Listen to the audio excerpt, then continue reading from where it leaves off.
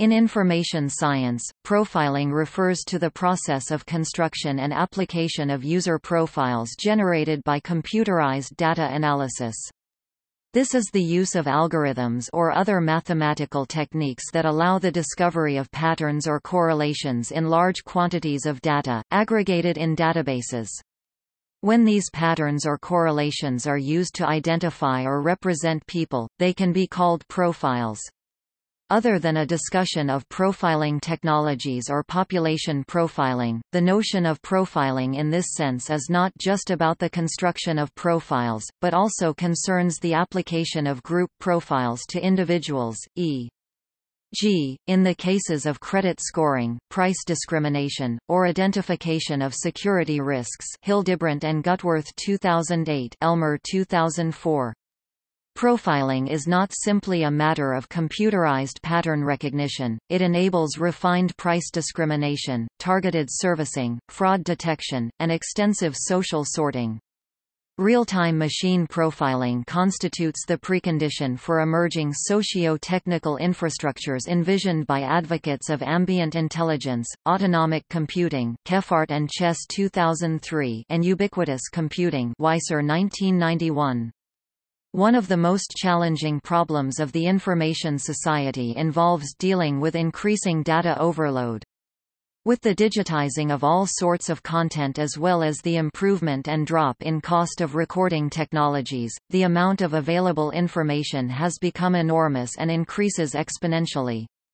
It has thus become important for companies, governments, and individuals to discriminate information from noise, detecting useful or interesting data. The development of profiling technologies must be seen against this background. These technologies are thought to efficiently collect and analyze data in order to find or test knowledge in the form of statistical patterns between data. This process, called knowledge discovery in databases (KDD), Fayyad, Piatetsky-Shapiro and Smith 1996, provides the profiler with sets of correlated data usable as profiles.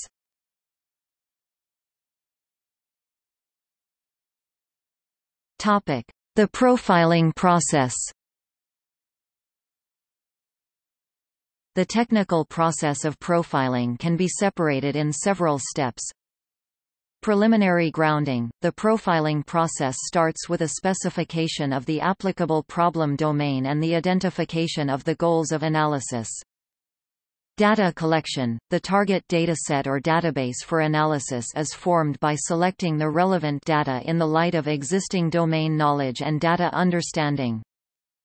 Data preparation. The data are preprocessed for removing noise and reducing complexity by eliminating attributes. Data mining. The data are analyzed with the algorithm or heuristics developed to suit the data, model and goals.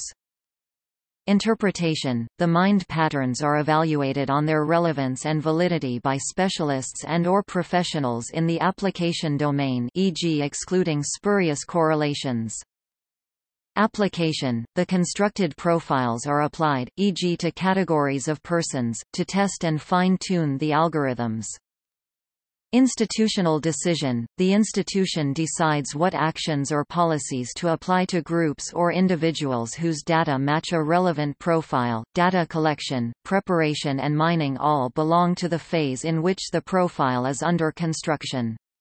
However, profiling also refers to the application of profiles, meaning the usage of profiles for the identification or categorization of groups or individual persons. As can be seen in Step 6 application, the process is circular. There is a feedback loop between the construction and the application of profiles. The interpretation of profiles can lead to the reiterant, possibly real-time, fine-tuning of specific previous steps in the profiling process. The application of profiles to people whose data were not used to construct the profile is based on data matching, which provides new data that allows for further adjustments. The process of profiling is both dynamic and adaptive. A good illustration of the dynamic and adaptive nature of profiling is the cross-industry standard process for data mining (CRISP-DM).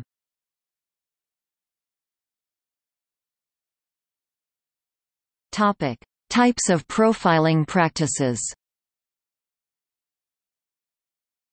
In order to clarify the nature of profiling technologies, some crucial distinctions have to be made between different types of profiling practices, apart from the distinction between the construction and the application of profiles. The main distinctions are those between bottom-up and top-down profiling or supervised and unsupervised learning, and between individual and group profiles. Supervised and unsupervised learning profiles can be classified according to the way they have been generated. Fayyad, Piatetsky, Shapiro and Smith 1996, Zarsky and 2002-3. On the one hand, profiles can be generated by testing a hypothesized correlation. This is called top-down profiling or supervised learning. This is similar to the methodology of traditional scientific research in that it starts with a hypothesis and consists of testing its validity. The result of this type of profiling is the verification or refutation of the hypothesis. One could also speak of deductive profiling. On the other hand, profiles can be generated by exploring a database, using the data mining process to detect patterns in the database that were not previously hypothesized. In a way, this is a matter of generating hypothesis, finding correlations one did not expect or even think of. Once the patterns have been mined, they will enter the loop, described above, and will be tested with the use of new data. This is called unsupervised learning. Two things are important with regard to this distinction. First, unsupervised learning algorithms seem to allow the construction of a new type of knowledge, not based on hypothesis developed by a researcher and not based on causal or motivational relations but exclusively based on stochastical correlations. Second, unsupervised learning algorithms thus seem to allow for an inductive type of knowledge construction that does not require theoretical justification or causal explanation. Custers 2004. Some authors claim that if the application of profiles based on computerized stochastical pattern recognition works, i.e. allows for reliable predictions of future behaviors, the theoretical or causal explanation of these patterns does not matter anymore. Anderson 2008. However, the idea that blind algorithms provide reliable information does not imply that the information is neutral. In the process of collecting and aggregating data into a database, the first three steps of the process of profile construction, translations are made from real-life events to machine-readable data. These data are then prepared and cleansed to allow for initial computability. Potential bias will have to be located at these points, as well as in the choice of algorithms that are developed. It is not possible to mine a database for all possible linear and nonlinear correlations, meaning that the mathematical techniques developed to search for patterns will be determinate of the patterns that can be found. In the case of machine profiling, potential bias is not informed by common sense prejudice or what psychologists call stereotyping, but by the computer techniques employed in the initial steps of the process. These techniques are mostly invisible for those to whom profiles are applied, because their data match the relevant group profiles.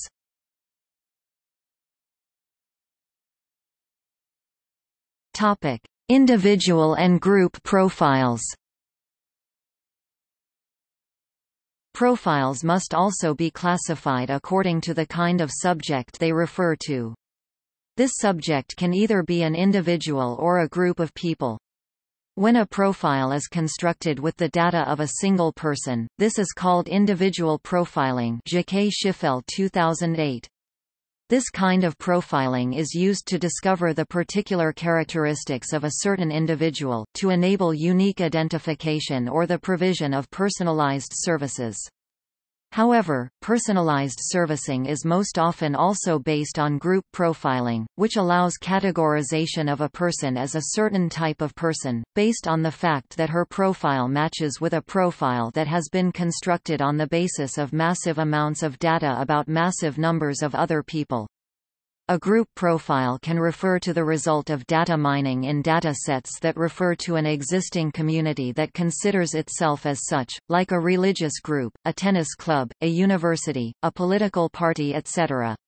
In that case, it can describe previously unknown patterns of behavior or other characteristics of such a group, community.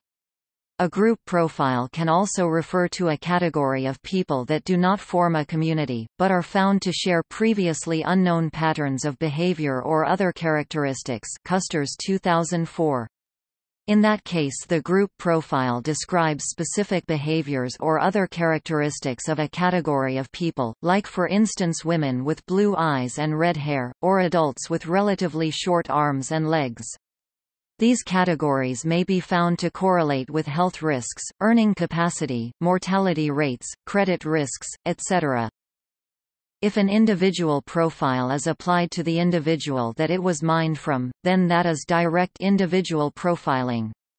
If a group profile is applied to an individual whose data match the profile, then that is indirect individual profiling, because the profile was generated using data of other people.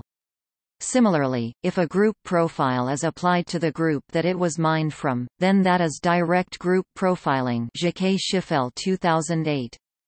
However, in as far as the application of a group profile to a group implies the application of the group profile to individual members of the group, it makes sense to speak of indirect group profiling, especially if the group profile is non-distributive.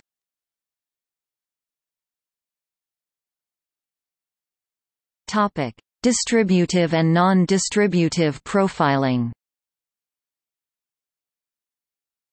Group profiles can also be divided in terms of their distributive character. Vetter 1999. A group profile is distributive when its properties apply equally to all the members of its group, all bachelors are unmarried, or all persons with a specific gene have 80% chance to contract a specific disease. A profile is non-distributive when the profile does not necessarily apply to all the members of the group. The group of persons with a specific postal code have an average earning capacity of XX, or the category of persons with blue eyes has an average chance of 37% to contract a specific disease. Note that in this case the chance of an individual to have a particular earning capacity or to contract the specific disease will depend on other factors, e.g. sex, age, background of parents, previous health, education. It should be obvious that, apart from tautological profiles like that of bachelors, most group profiles generated by means of computer techniques are non-distributive. This has far-reaching implications for the accuracy of indirect individual profiling based on data matching with non-distributive group profiles. Quite apart from the fact that the application of accurate profiles may be unfair or cause undue stigmatization, most group profiles will not be accurate. Application domains. Profiling technologies can be applied in a variety of different domains and for a variety of purposes. These profiling practices will all have different effect and raise different issues. Knowledge about the behavior and preferences of customers is of great interest to the commercial sector. On the basis of profiling technologies, companies can predict the behavior of different types of customers. Marketing strategies can then be tailored to the people fitting these types. Examples of profiling practices in marketing are customers' loyalty cards, customer relationship management in general, and personalized advertising. In the financial sector, institutions use profiling technologies for fraud prevention and credit scoring. Banks want to minimize the risks in giving credit to their customers. On the basis of extensive group profiling, customers are assigned a certain scoring value that indicates their creditworthiness. Financial institutions like banks and insurance companies also use group profiling to detect fraud or money laundering. Databases with transactions are searched with algorithms to find behaviors that deviate from the standard, indicating potentially suspicious transactions. In the context of employment, profiles can be of use for tracking employees by monitoring their online behavior, for the detection of fraud by them, and for the deployment of human resources by pooling and ranking their skills. Leopold and Mainz 2008. Profiling can also be used to support people at work, and also for learning, by intervening in the design of adaptive hypermedia systems personalizing the interaction. For instance, this can be useful for supporting the management of attention. Naboth 2008. In forensic science, the possibility exists of linking different databases of cases and suspects and mining these for common patterns. This could be used for solving existing cases or for the purpose of establishing risk profiles of potential suspects. Geratz and Summer 2008, Harcourt 2006. Topic: risks and issues. Profiling technologies have raised a host of ethical, legal and other issues including privacy, equality, due process, security and liability. Numerous authors have warned against the affordances of a new technological infrastructure that could emerge on the basis of semi-autonomic profiling technologies. Lessig 2006, Solov 2004, Schwartz 2000. Privacy is one of the principal issues raised.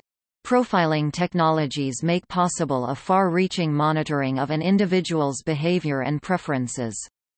Profiles may reveal personal or private information about individuals that they might not even be aware of themselves. Hildebrandt and Gutworth 2008. Profiling technologies are by their very nature discriminatory tools. They allow unparalleled kinds of social sorting and segmentation which could have unfair effects. The people that are profiled may have to pay higher prices, they could miss out on important offers or opportunities, and they may run increased risks because catering to their needs is less profitable. Lyon 2003. In most cases they will not be aware of this, since profiling practices are mostly invisible and the profiles themselves are often protected by intellectual property or trade secret. This poses a threat to the equality of and solidarity of citizens. On a larger scale, it might cause the segmentation of society. One of the problems underlying potential violations of privacy and non-discrimination is that the process of profiling is more often than not invisible for those that are being profiled. This creates difficulties in that it becomes hard, if not impossible, to contest the application of a particular group profile. This disturbs principles of due process. If a person has no access to information on the basis of which they are withheld benefits or attributed certain risks, they cannot contest the way they are being treated. Steinbach 2005. Profiles can be used against people when they end up in the hands of people who are not entitled to access or use them. An important issue related to these breaches of security is identity theft. When the application of profiles causes harm, the liability for this harm has to be determined who is to be held accountable. Is the software programmer, the profiling service provider, or the profiled user to be held accountable? This issue of liability is especially complex in the case the application and decisions on profiles have also become automated, like in autonomic computing or ambient intelligence decisions of automated decisions based on profiling. See also